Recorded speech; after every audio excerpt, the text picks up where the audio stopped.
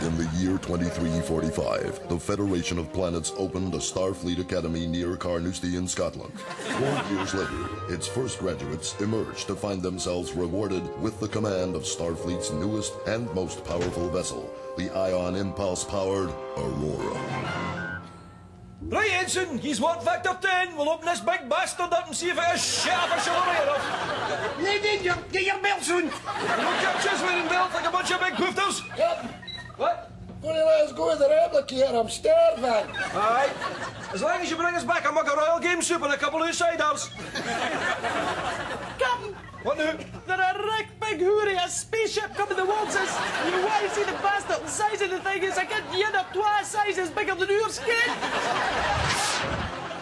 These graduates never backed away from conflict, as they were fearless and highly trained. I tell you, 4 of your pistols, stick a sneak your clacker back.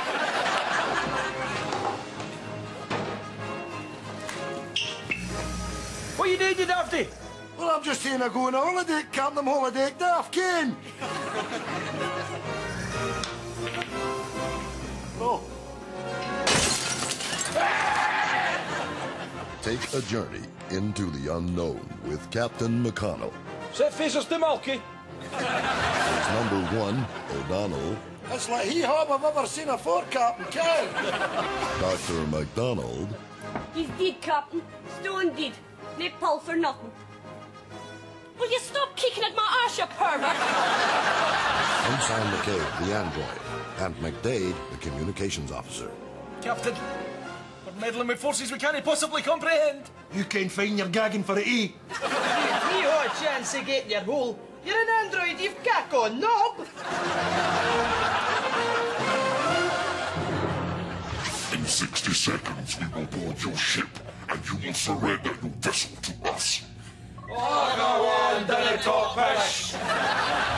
TAYSIDERS in Space, in amongst yous.